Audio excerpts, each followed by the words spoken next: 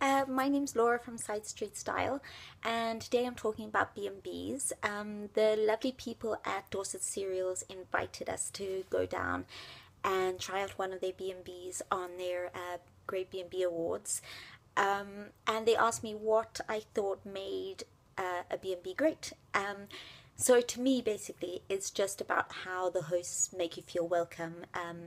They embrace you and bring you in and make you feel like you can relax. Because I know some B&Bs have a lockout time where you can't be there during the day, and that to me with children just wouldn't work, because we want to be able to have a place we know we can just chill and go at a slow pace if we need to. And of course, a good breakfast.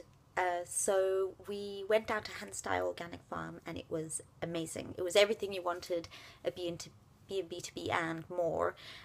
Instantly, they made us feel welcome. They encouraged us to walk around the farm, look at the veg garden, walk through the fields. They had a little forest area, a little stone circle. It was very family friendly, and they wanted you to spend time there. And the breakfast was just amazing. Beautiful setting, looking out over fields of barley. The breakfast was made to order, continental, hot breakfast, anything you wanted, fresh coffee. It was just lovely. And the room was amazing. It was very comfortable, and I would highly recommend it. And it's definitely the best B&B that we've stayed in so far.